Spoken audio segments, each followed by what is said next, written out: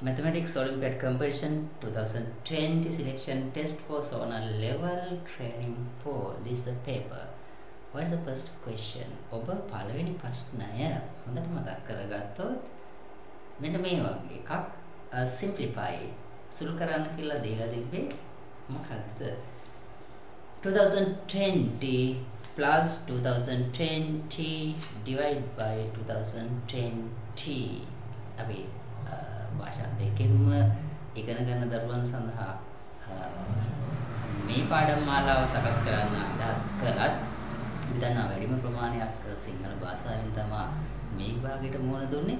ඒ වගේම ඉංග්‍රීසි මාධ්‍යයේ 6 වසරේදී ඉංග්‍රීසි මාධ්‍යයෙන් ඉගෙන ගන්න ඔබට අපි සඳහන් කරා මාධ්‍ය ගැටලුවක් කරගන්න එපා. ඔබට තාමත් ඉංග්‍රීසි මාධ්‍ය හුරු නැත්තම් සිංහල මාධ්‍යයෙන් තෝරගන්න කියලා. කොහොම වුණත් අපි ඉංග්‍රීසි මාධ්‍යයෙන් සහ සිංහල මාධ්‍යයෙන් දෙකෙන්ම මේ වැඩසටහන ඉදිරිපත් කරන්න බලාපොරොත්තු වෙනවා. සුදුසු පරිදි ඒ වගේම ඔබ හදිසි වෙන්න ඕනේ නැහැ. ඔබට ඉංග්‍රීසි මාධ්‍යයේ ප්‍රශ්න පත්‍රය නම් ලැබුණේ, ඒ වගේම සිංහල මාධ්‍ය ප්‍රශ්න පත්‍රය නම් ලැබුණේ. ඒකේ ප්‍රශ්නයක් නැහැ. ඔබ ලකුණු 30කට වඩා වැඩියෙන් ගත්තොත් මම හිතනවා දෙයින් වටේට ඔබට ඉදිරිපත් වීම සඳහා අවස්ථාව ලැබෙන්න පුළුවන් කියලා.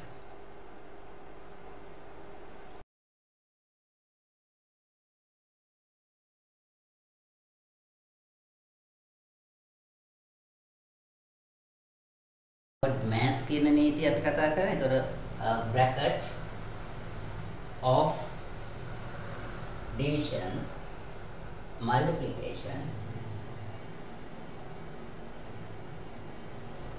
addition, next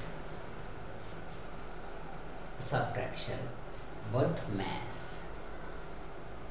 ඒ දෙයට මතක තියාගන්න ලේසි මේ සුළු කිරීම අනුපිළිවෙල. ඉතින් අපිට දීලා තියෙන ගාන බලපෑම තියෙන්නේ එකතු කිරීමක් සහ බෙදීමක් විතරයි. පළමුව අපි බෙදීම සුළු කරන්න ඕනේ.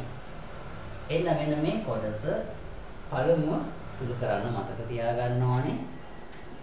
2020 ඒ විදිහටම ලියන්න පුළුවන්. එකතු කිරීම 2020 2020 බෙදුවොත් 1යි. දැන් උඩ උත්තරේ පැහැදිලි. 2020 එකක් එකතු වුණාම 2021. ඉතින් මේ උත්තරය ආපු දරුවෝ කී දෙනෙක් හිටියද? ඔබට මේ උත්තරය ආවද? එහෙම නැත්නම් වෙනත් උත්තරයක්ද ආවේ? ඉතින් ගොඩක් අපි දැක්කා ළමයි 2යි කියලා උත්තරේ දීලා තිබ්බා. කොහොමද මේක 2 වුනේ? ඉතින් ඔබ කල්පනා කරලා බලන්න ඔබට වැරදුණු තැන් මොනවද කියලා.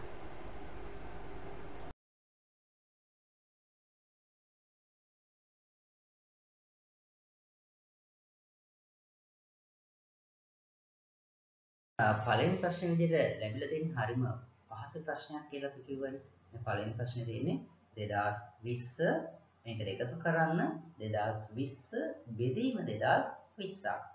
එහෙනම් ඒ විදිහට අපි ප්‍රශ්නය බලමු, සාකච්ඡා කරලා කොහොමද උත්තරේ ලැබෙන්නේ කියලා. සුළු කිරීම අනුපිළිවෙල ගත්තාම මෙතන තියෙන්නේ එකතු කිරීම සහ බෙදීම කියන කාරණා දෙක විතරයි. ඒකදී අපිට පේනවා බෙදීම පළමුව කරන්න ඕනේ කියලා. එන්න අපි පළමුව බෙදීම කොටස කරනවා. මුලට තියෙන 2020 ඒ විදිහටම ලියන්න ඕනේ.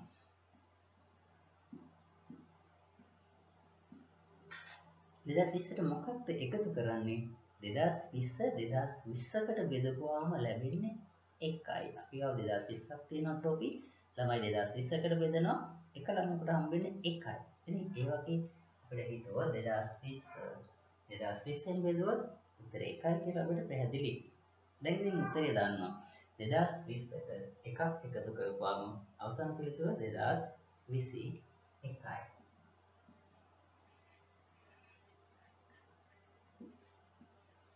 ඉතින් අපි දැක්කා ගොඩක් අපේ දරුවෝ 2යි කියලා උත්තරේ දීලා තියෙනවා. ඒ කොහොමද උත්තරේ 2 වුනේ? ඉතින් අපිට හිතා ගන්න පුළුවන්. එහෙමනම් මේ සුළු කිරීම අනුපිළිවෙල නොසලකා සුළු කරන්න ඇති 2020 2යි.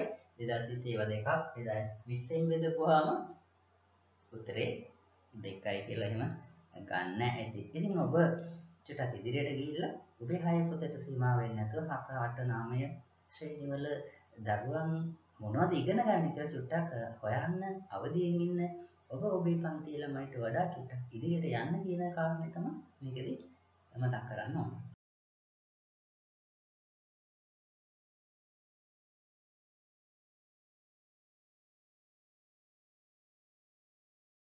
වරහන් භාවිතා කිරීම ඔබට පහසුවක් වෙනවා. වරහන් භාවිතා කිරීම ඔබට පහසුවක් වෙන නිසා අපි x අඩු කිරීම 50 කියන කොටස වරහන් සහිතව ලියලා හරස් කුන්තේ කරමු. එතකොට මෙන්න මේ වගේ 3 ගුණයක්. 3 වරක්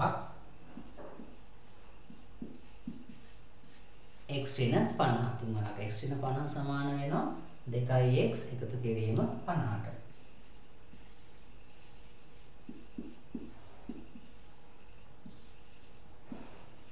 ඉතින් අපි මේ විදිහට හරස් කුයින්තේ තමයි අරන් දෙන්නේ ක්‍රොස් ප්‍රොඩක්ෂන් එක පාවිච්චි කරන්න ඔබ හුරු වෙලා තියෙනවා. එහෙම නැත්නම් මෙතෙන්දී පාවිච්චි කරන විදිය ටිකක් අධ්‍යයනය කරලා ඔබට හුරු වෙන්න පුළුවන්. ඔබ 6 ශ්‍රේණියේ දරුවෙක් තමයි. නමුත් එතරම් අපහසු නෑ මේ කියන කාරණේ ඔබට දැනගන්න ඉගෙන ගන්න බාධාවක් නෑ. ඉතින් මේ වරහනට පිටින් තියෙන 3 අපි 3ෙන් වැඩි කරමු. ඇතුලේ තියෙන සියලුම සංරචකයන් 3 වැඩි කිරීම x 3යි x කියලා ලැබෙනවා. 3 වැඩි කිරීම 50 150යි. එතකොට මේ ලකුණු එකතු කිරීම අඩු කිරීමද ධනද ඍණද කියලා ඔබ ලොකුවට හිතන්න එපා. මේ තියෙන ලකුණ ධන නම් ධන ඍණ නම් ඍණ දැනට ලියලා පුරුදු වෙමු. 2x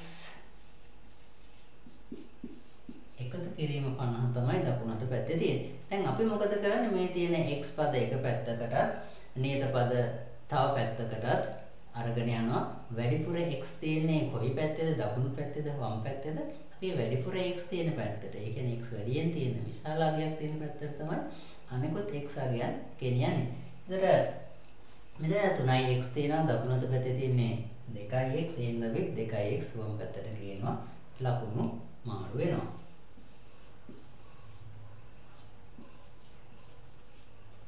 අපිට ලියන්න වෙන්නේ 3x 2x මෙහාට ගේනකොට ඍණ 2x විදිහට තමයි අපිට ලියන්න වෙන්නේ. අපි මේ දෙකම මාරු කරනවා. ඒතර නියත පදේ ඍණ 150 පැත්තට යද්දී ධන 150 විදිහට ලියවෙන්න ඕනේ. දකුණු අත පැත්තේ දැනටමත් 50 තියෙනවා.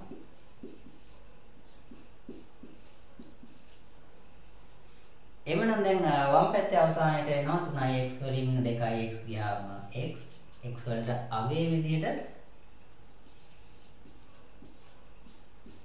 200ක්. ඉංග්‍රීසි මාධ්‍යයේ ප්‍රශ්න පත්‍රයේ සහ සිංහල මාධ්‍ය ප්‍රශ්න පත්‍රයේ පොඩි වෙනසක් තියෙනවා කියලා මම කිව්වේ ඒකයි.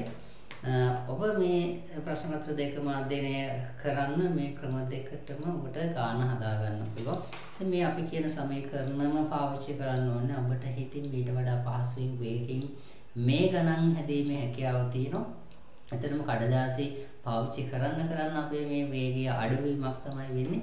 ඔබ හිතින් ඔබගේ මේ කරන සියලුම ගණිත කර්ම සිත තුලින් කරොත් ඊට වඩා වැඩි වේගයක් ලබා ගැනීම හැකියාව තියෙනවා. ඉතින් පොඩි කාලේ මේකට පුරුදු කරන්න දෙමාපියන්ට පුළුවන් ගල් ලෑල්ල සහ ගල් කෝර නැවත අඳුන්වලා දෙන්න. ඒතකොට පිටු ගොඩක් නැහැ.